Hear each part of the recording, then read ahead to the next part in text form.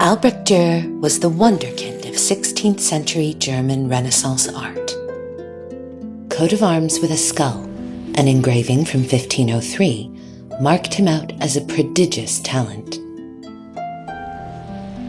In this work, Dürer explores a theme present in many of his engravings: love, lust, and death.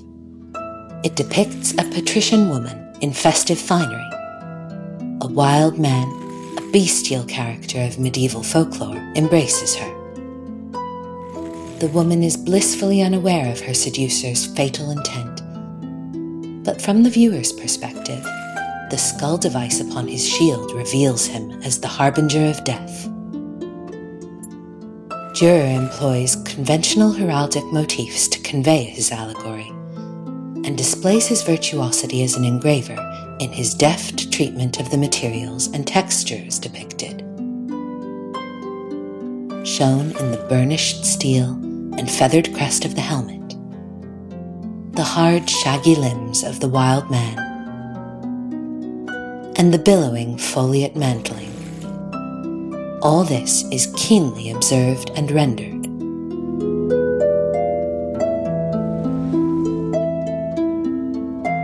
The following year, 1504, Dürer produced Adam and Eve, reinventing this scene for his Renaissance audience. The pair are transported from the Garden of Eden to a wild Germanic wood.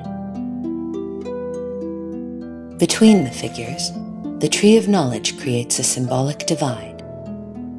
As Eve reaches for the forbidden fruit, Adam commands attention, holding on to the branch of a rowan tree, known as the Tree of Life. Dürer has placed a parrot above Adam, symbolizing wisdom, and contrasted it with a serpent, the symbol of betrayal. With painterly pride, Dürer has added a tablet with a Latin inscription reading, "Albrecht Dürer of Nuremberg made this, 1504.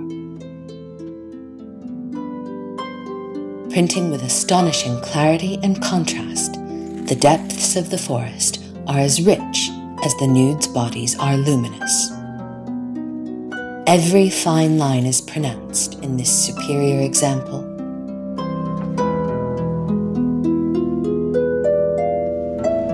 A decade later, and Dürer was at the peak of his powers and the evident master of his craft. In 1514, he created Saint Jerome in his study. It depicts the solitary saint bathed in the warm illumination from the window of his study. The scholar in a quiet moment of contemplation,